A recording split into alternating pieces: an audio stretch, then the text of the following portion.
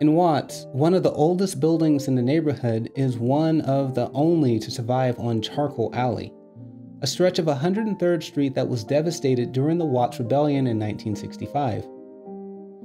Today we're talking about the Watts Station, a Pacific Electric rail station that operated for over 50 years. But what's the significance of this station anyway? And what does it represent for Watts today?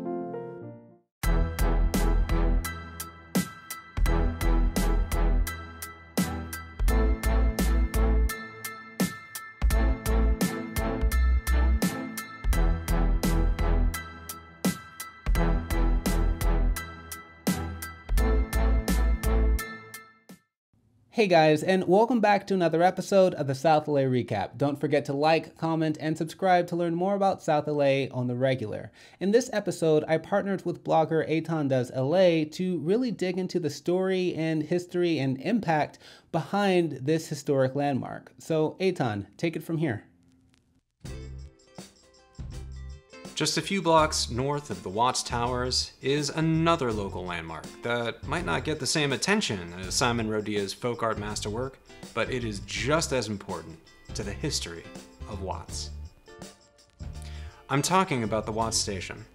For over half a century, this humble railway depot hosted freight trains and local passengers waiting to catch the Pacific Electric big red cars that used to go everywhere in Los Angeles.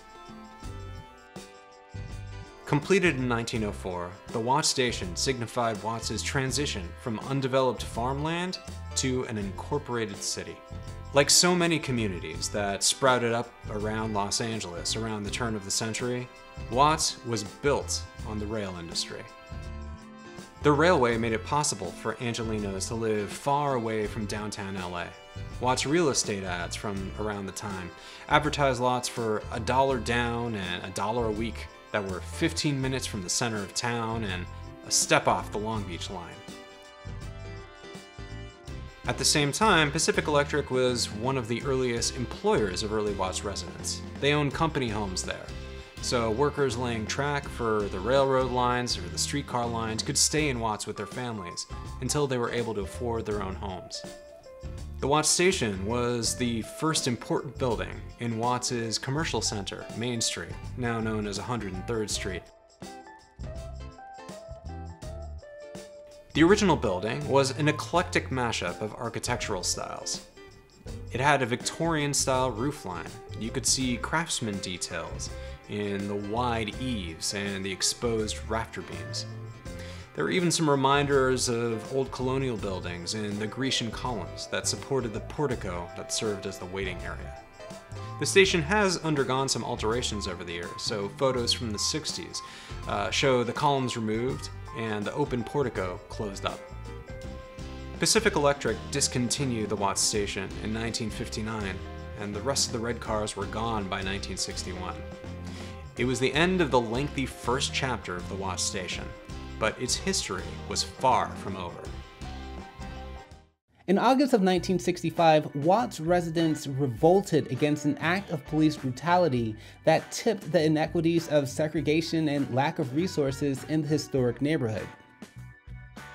After 6 days of unrest, over 34 lives were lost and more than 600 businesses were destroyed, resulting in more than $40 million in damages.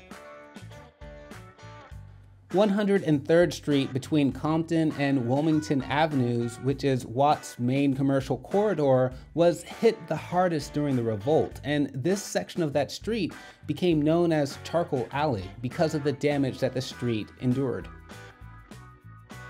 In the aftermath of the revolt, the Watts Station was documented as one of the last standing buildings on that stretch of 103rd Street. In response to the rebellion, the United States federal government set aside over $4.6 million to implement the redevelopment of the neighborhood, while the Los Angeles City Planning Department planned a renaissance for the community. The LA City Planning Department collaborated with the Watts Citizen Advisory Committee to call for more retail and professional establishments in the neighborhood. A shopping center with anchor stores, grocery stores, and government buildings were among the planned sites for Watts' new Civic Center, while also preserving the historic Watts Station along the corridor.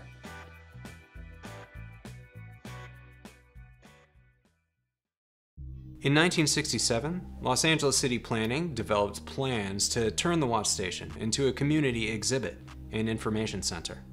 However, the Watts Station stood vacant for years until the Community Redevelopment Agency spent $700,000 to restore it in the 80s. It reopened in 1989 as a branch office of the LA Department of Water and Power, with plans for a Watts History Museum folded inside, though a longtime resident tells us that the museum never opened. The Los Angeles County Metropolitan Transportation Authority opened a Metro Blue Line platform right next to the station in 1990, right along the route that the Pacific Electric cars used to take. I love the idea that over a century after it first opened, the Watts Station is still the first thing that greets travelers as they step off the rail car and begin to explore Watts.